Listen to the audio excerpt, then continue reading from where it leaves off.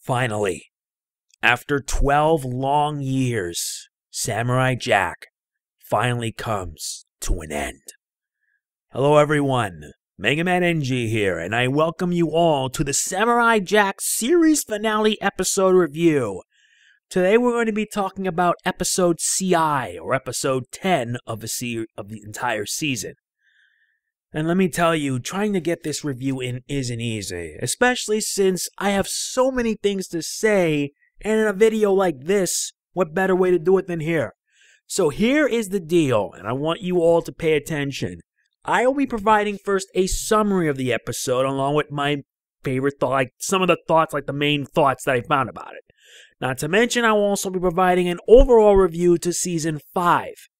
And in addition, there will be two other things. First is a little something I've never done before. How episode CI should have ended. Because, yeah, I will be talking about this, but I want to provide my feelings on how the episode should have ended. And personally, there are many things I do want to say. But at the same time, you can't help but wonder how it could have ended a bit differently. And finally, will be my final thoughts on the season, as well as the series. This is a long one, and if this review isn't up to par, I do apologize. This is what I get for doing it like around 6:30 in the afternoon, and trying to make sure I get this in before the recommended deadline. After all, I waited this long to do it, so why not we get started? This won't be like my TMNT review or my Flash Season 2 finale review. This is my review, and all of it is opinionated. If you feel you want to disagree, be my guest. Let us get started.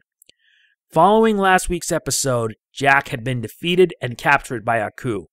The world watches as Aku prepares to seal the fate of the samurai. But not all is lost. All the people that Jack have aided, all that he have allied, gathered together to save their friend and savior. The final battle is at hand. The fate of the world, past, present, and future hang in the balance. Jack's journey reaches its conclusion. And will he be able to return to the past and finally undo the future that is Aku? Yeah. After 12 long years, Samurai Jack finally comes to a close. And man, what an episode that was. It was incredible. An incredible, yet emotional, yet intense, yet satisfying conclusion to a show that we've waited for. I mean it, I really enjoyed the episode. I did a lot. For starters, the beginning of the episode showed, like, the intro from the previous 4 seasons where it's, like, narrated by Mako. It shows it here. But the ending part was, like, newly animated. I gotta admit, it made me feel nostalgic. But with Aku coming out of nowhere and saying, nah, okay, that made me giddy. But it also got me excited for what the episode would bring. Not to mention the huge final battle where all of Jack's friends and allies who he had helped come in to save the day. But you guys know it would be a losing battle. It would be a losing fight because Aku was more than willing to fight back. Heck, even the Scotsman came back as a spirit willing to help with his daughters.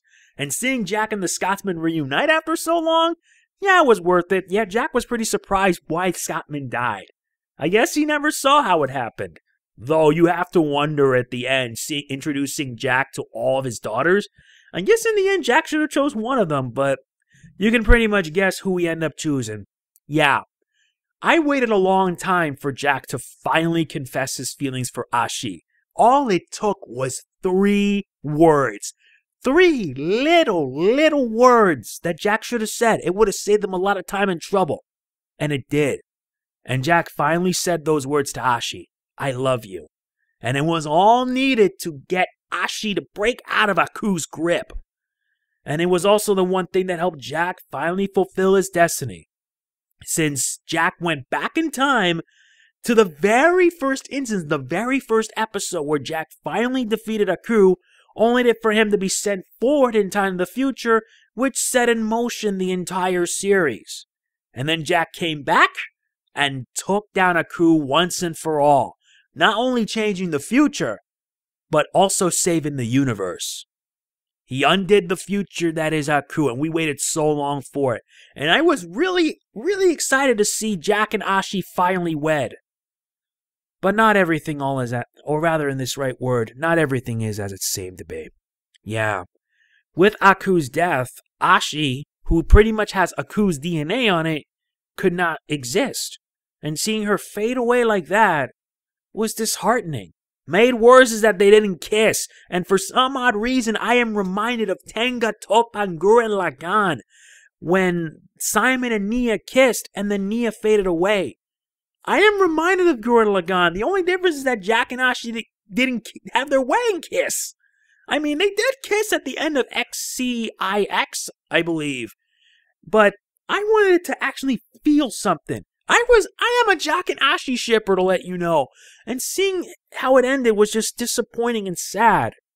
Yet at the same time was also very uplifting in the final scene with the ladybug near Jack, and as it flew off, everything became so colorful and so vibrant. If that is not a way how to end an episode, if that is not a way how to end a series, if that is not a way how to end the season like this, I don't know what will.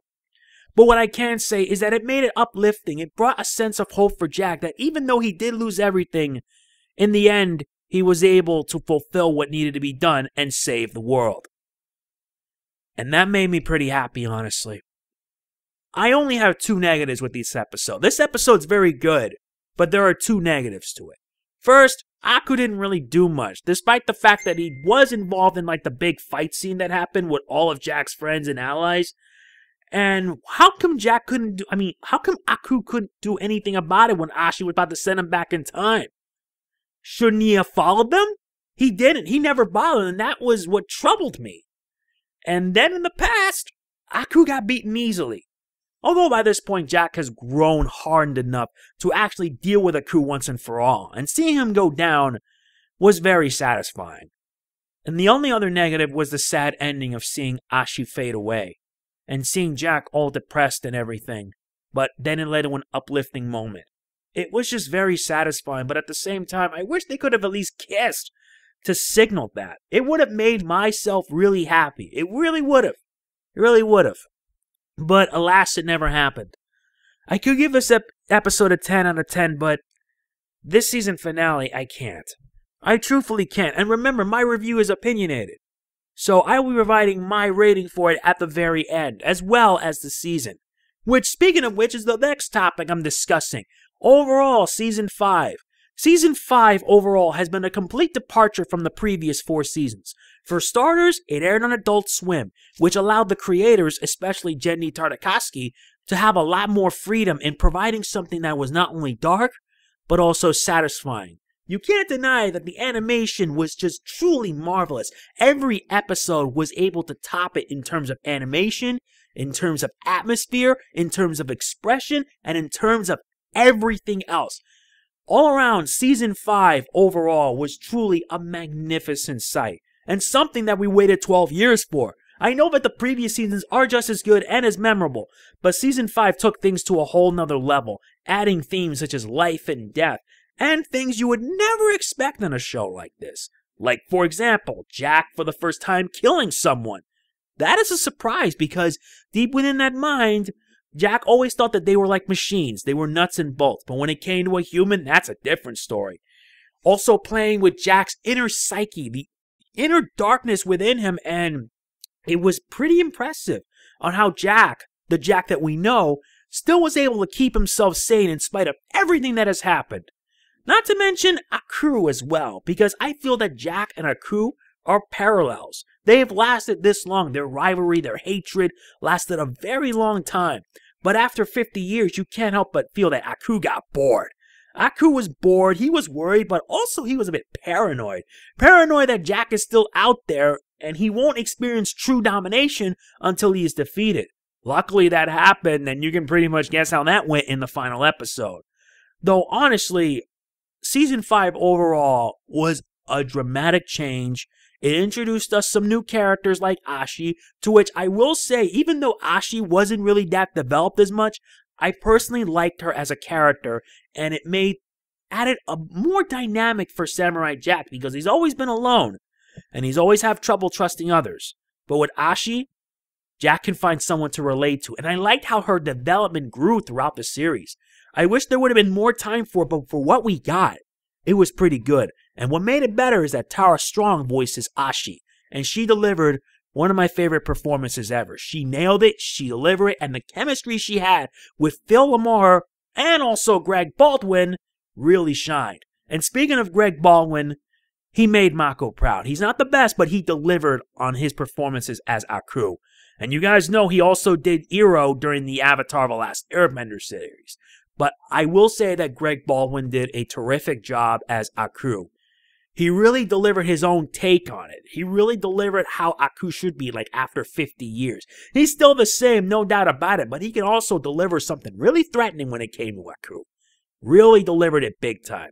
And to all the actors, especially to Phil LaMarr, who I will give praise to as well, they delivered a fantastic season. Really fantastic, really awesome, really satisfying, and a proper conclusion to the series.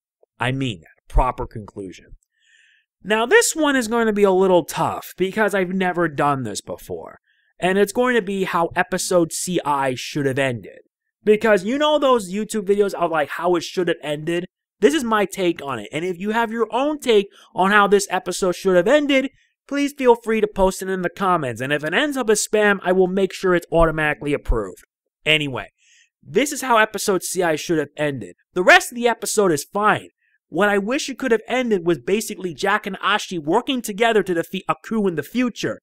And when they were able to defeat him in the future, then they can then travel back in time and then have Jack defeat Aku in the past. The one thing they should have added at least was with Jack and Ashi getting married and sharing their wedding kiss. But I believe that within it all, Jack and Ashi knows that now Aku is gone, she won't exist. Jack wouldn't be sad, but instead he'd know about it. Same for Ashi, and knows that no matter what, he won't forget her. Ashi won't either, and as she fades away, Jack doesn't feel sad, but rather a sense of hope. A hope for himself and a hope for a new future. And who knows, maybe years down the line, 50 years when Samurai Jack is an old man, he meets a young child named Ashi, spending time with his family and his siblings. That would have been a great end of the show, but what we had, especially with the overbearing, like all the red that you saw on the tree and all the nature, is fine by me as well. Now, I know, of course, I'm ripping it off from Gurren Lagann. I'm not the best when it comes to this sort of thing, but this is how I feel should have ended. But for what we have, like for 22 minutes, it's worth it. And thankfully, you can also now replay the entire season. They're going to have an entire marathon for it. So yeah, that's my take on how it should have ended. The rest of the episode is fine, don't get me wrong. The only things that could have been changed was Aku being more involved in the battle, having Jack and Ashi team up to defeat Aku in the future, then head back to the past, and then continue on as normal. Only difference this time is that they kiss. That's the one thing I want. As a Jack and Ashi shipper, I wanted to see them at least have a wedding kiss before the inevitable end. But what can you do, honestly? And last, but certainly not least, my final thoughts on this season and the series. Yeah, compared to the previous seasons, this one was dark. It was dark, but it was a good kind of dark. It added something different, something vibrant, and being on Adult Swim really did help a lot. The voice acting was solid, the animation was gorgeous, and the series itself, from start to finish, provided a journey, or rather in this case, painted a journey of how a young man who wields a sword stood up to Aku, then ending up traveling to this world and spent most of his life fighting and surviving while trying to find a way home. And then after 50 years, he would finally do it. And he would end up encountering a young woman who, like Jack, is in a similar predicament. The only difference is that this young woman was trained to be an assassin to kill Samurai Jack. But in the end, she would eventually learn of the misdeeds Aku had done and all the good things Jack has done to the world and how it brought hope. But overall, I can't deny that this entire series is so legendary. It is legendary I mean, truly legendary. I could go on and on talking about my thoughts on the entire show, but if you have not seen the show, what are you waiting for? Watch it. If you bought the DVDs for it, pop one in and watch it. And then you tell me how you feel about it. I waited, or rather, many of us who grew up watching Samurai Jack from 2001 to 2004 waited a long time to see this show end, and we all wondered if Jack would ever go home. Yeah, and now, after yesterday, and today of course, we finally saw a good ending, a proper ending. So you probably are wondering, how do I rate this? How do I rate the series finale of Samurai Jack? I can't give it a 10, honestly, because there are some things that I found to be rather negative, and the only other negative I should mention is, yes, the Guardian is dead. Which makes me feel really sad, because I want to hear Kevin Michael Richardson. What I am going to say is that I am giving this episode a 9.5. It is, without a doubt, one of the best ways to end the series. The Powerpuff Girls reboot and Teen Titans Go should take note on how it should properly be done. It's a 9.5 out of 10, but for the season overall, I give it also a 9.5. Or rather, 9.5 would very much accept it because the season was beautifully amazing. And sometimes when I finished watching the episode, I cried. I literally cried. I cried at how it ended. It just made me feel sad that it's finally over. After so many years, 12, 16, 15 years we waited, Samurai Jack is over. And what happens from here? I wonder what's going to happen from here. Now we know Jack has a changed future and everything, but it's just not going to feel the same without Samurai Jack. It just isn't. But overall, I love this episode a lot. I couldn't give it a perfect score, but for what we have, it is truly, without a doubt, a great one. A great one, a great end of the season, and a amazing end to the series. I mean that. So yeah, I left my rating for the week as well as the season. And for the series, Genndy. And to everyone who had worked on this show since 2001 till now, from the bottom of my heart, I thank you. Thank you for finally giving us closure for Samurai Jack. And yeah, that is it for my series finale review. What, were you expecting this to be over 20 minutes? I'm sorry, I'm still shaken up over how it ended. But at the same time, I'm also hopeful for the future. Now, Genndy, if it's not much to ask, please bring back Symbionic Titan. This show deserves another season, not just from me, but for everybody here too. So that is it for my review of the Samurai Jack series finale. I hope you enjoyed it, and if you've seen the episode, let me know what you think of in the comments. If you enjoyed this review, please be sure to hit the like button. It really does mean a lot to me because I love doing these reviews and it helps me provide my thoughts on shows that I've enjoyed growing up watching. I still have to do the Flash series finale review, so look out for that. And I will catch you guys on the flip side. Alright, that is it. This is Mega Man NG, signing off. Peace out. See you next time. And thank you. Watch out.